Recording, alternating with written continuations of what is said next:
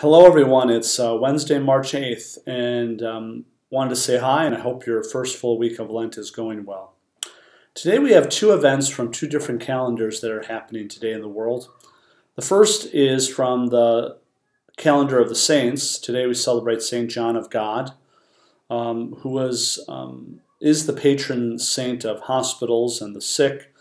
There are many saints that are patrons of hospitals and the sick, but this is one of them. He founded an order of helping and caring for the sick. Then in the secular calendar, there is another day being celebrated today, and that is International Day of Women, March 8th. And it's only in the recent years that I've come to understand what this event is about, and I always think the history of events and why they come to be reveal a lot about what the event is trying to celebrate. Well, the International Day of Women is based on March 8th, 1917, when a group of Russian textile workers revolted against the Tsar and his government. And some historians believe that it was the beginning of the Russian Revolution, which in turn overthrew the Tsar. Then it brought forth the provisional government in Russia in 1917, which then led to the Bolshevik Revolution that led to Lenin coming to power and Russia becoming a communist nation. In 1975, the United Nations adopted this as an international day to be commemorated as the beginning of the modern women's movement, of celebrating the equality of women and also bringing awareness to the world, the plight that many women have within different parts of the world, such as domestic abuse, such as sex slavery, such as many attitudes and behaviors that still degrade and do not respect the equality and the dignity of women.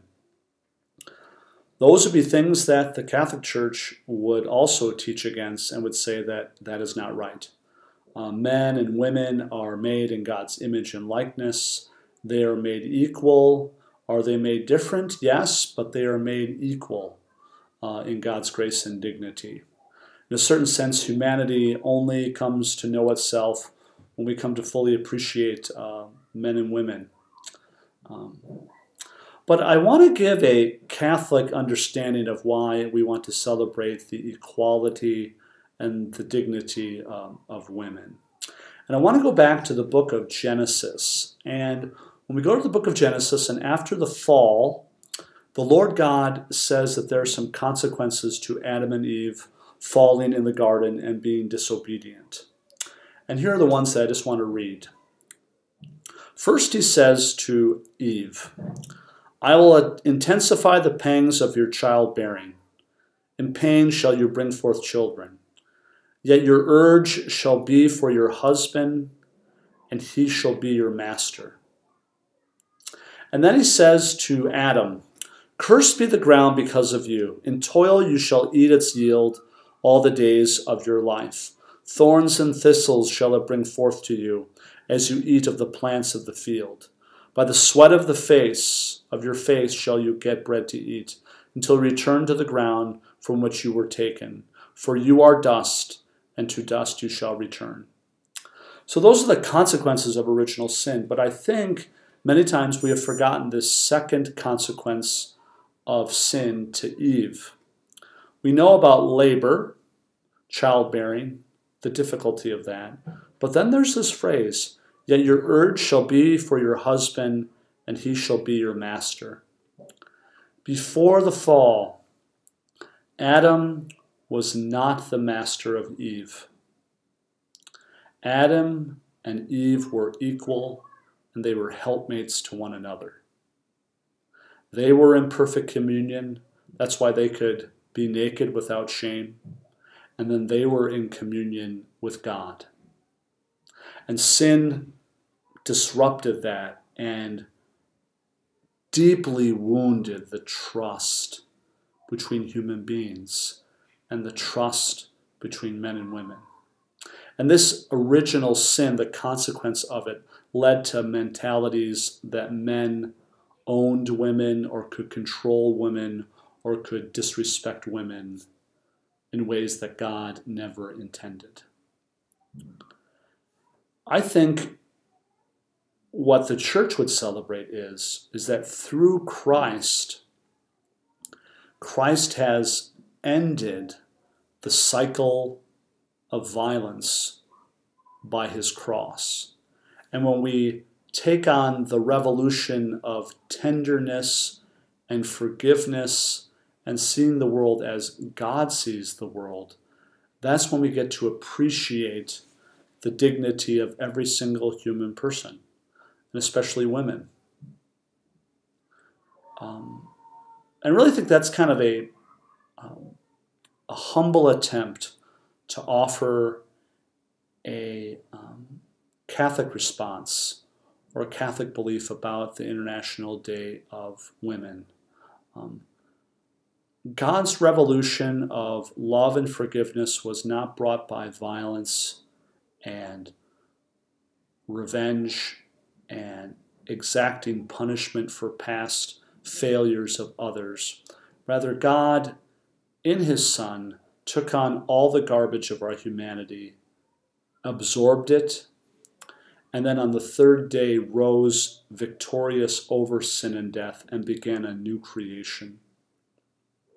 In a certain sense, the tomb is the new Garden of Eden, where humanity is in friendship with God. That's a different starting point that I think is very important, that can lead to looking at issues differently.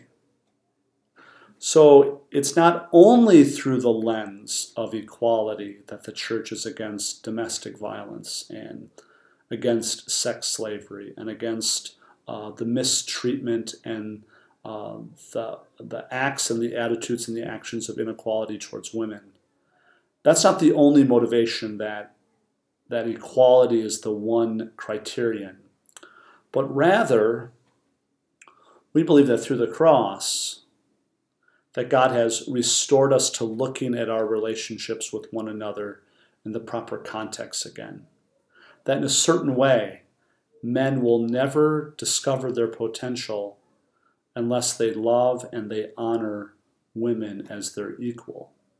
That in a certain sense, in their relationship with women, it brings out something that men possess but needs to be untapped by the encounter and friendship and love for women. And the same is for women, that in a certain sense they become complete in their love and friendship with men when they are treated as they ought to be treated. So that's just a brief comment. So I saw a lot about that on social media, and it's something that I've learned recently as I look at the book of Genesis, and I just wanted to share that with you. So let's pray for the healing and the renewal of relationships between men and women. Let us pray for men to have a deep and abiding respect for women, to honor them. And then two, that women may also honor and respect men in the sense of that there is a friendship and an equality listening to. Anyway, I'm trying to say it as best I can, but I wanted just to share those thoughts with you. So let's pray for the renewal of the relationships between men and women. Let's pray for the protection of women from all things that are unjust and immoral. And let us pray for the renewal of family life, that unconditional love may be experienced in every family, which will lead to lasting respect for all people, especially the most vulnerable in our society. So God bless, and have a great day of Lent. Bye-bye.